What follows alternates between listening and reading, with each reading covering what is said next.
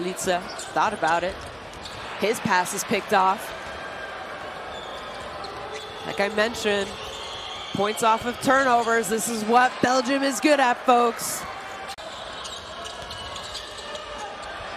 And forcing the turnover, and they're off to the racetracks. Nice dump pass, which is probably going to be an advantage for this Serbian team.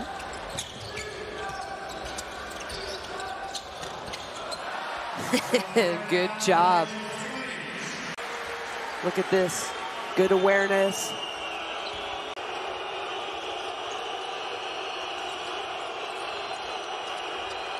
Tough shot. I have no idea how that went in, but Van Veen is able to make it count.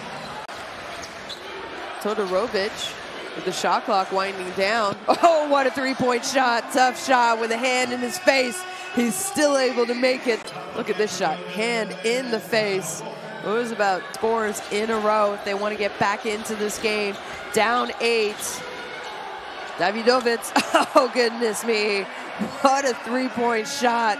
Just about 6.5 minutes left to play. Nice pick and roll action by Bako, folks. Nice pass. Nice.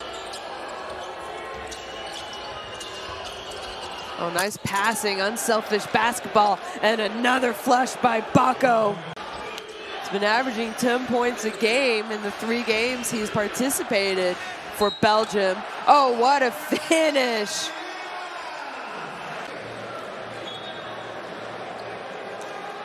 Does a good job keeping him on, keeping definitely more efficient, closer to the basket. And I thought they were going to call a kickball, but they don't. So Belgium out running. Nice behind the back move by Van Veen.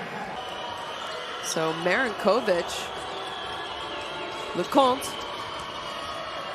floater, and one, folks. He ties the game with a possibility to take the lead.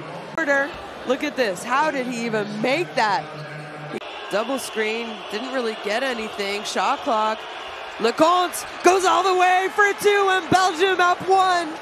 Turn it over, but somehow Serbia are able to hold on to it. Has to throw it up, almost bang, and Belgium comes up with the ball. Serbia needs a foul, but they don't call it, and the time is going to run out, and Bako just throws it up, knowing that the game clock was just going to run out, and you see Belgium celebrating, and boy, do they deserve it. What a comeback win for Belgium over Serbia, 74-73.